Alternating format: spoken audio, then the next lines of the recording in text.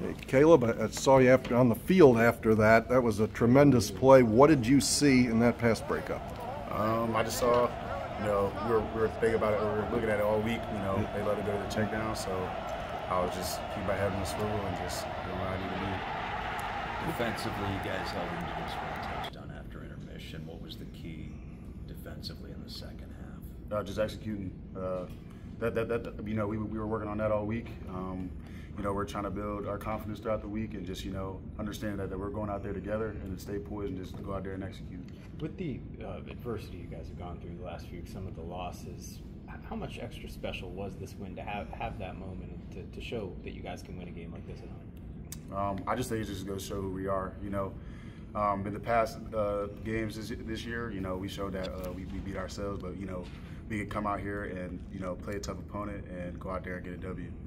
Loxley said that you guys grew up before our eyes today. Would you say you agree with that statement? Do you guys feel like you had a big moment of growth today as a team? Oh, 100%. I feel like every game is growth. We can always learn from something. We're going to learn a lot from this game and, get prepared for next week. What was it like when Billy scored that touchdown on the sideline? Man, I was ready for that.